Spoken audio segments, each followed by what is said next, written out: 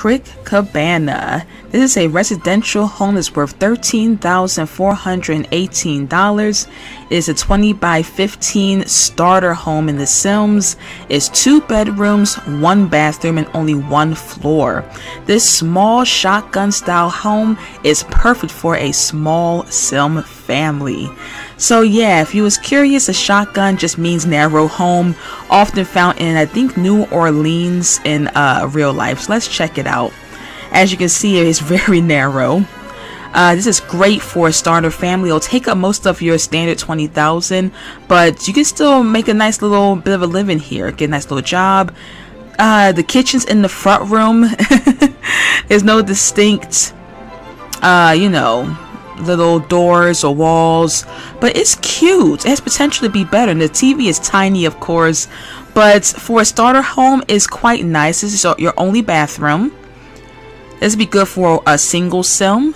I would think about maybe upgrading a little bit if you get a bigger family, but a little married couple or a single Sim would do great in this house. Everything is extremely cheap. It's all very basic. I believe base game only, so you don't have to have any expansion packs. Our first bedroom is a child's bedroom, so if you were a single parent or if you do have a little kid, it can start a cute little family. You have your simple little bed, nice windows. Now this is weird. The master bedroom does not have a door, and that is kind of, I would say, build one. I feel like that's an odd feature. It's basically pretty empty, not much to see, but there's no door and no walls in the master bedroom.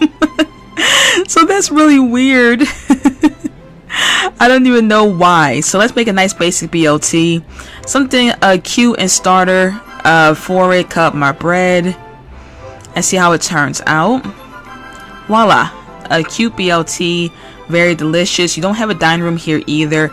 Your kitchen, your place to eat, and your firm is all in one spot. Also, that still does good easy Sim control though. So I would still recommend this house, the Crick Cabana. There's your little breakfast nook, and also I want to show y'all what is close by to. So this is your little neighborhood. All of them are starter homes, but I gotta show what it's close to. It is very close to the Slovene opening. I hope I'm saying it right, or the Sylvan Glade. I think I said it totally wrong, but either way, this magical tree leads you to another realm, and you're very close by. So if you want to get started on that adventure, this house will be perfect for you. So that's basically it, guys. Hope you enjoyed the tour, and I would definitely recommend the Crick Cabana for a starter family. Okay, bye.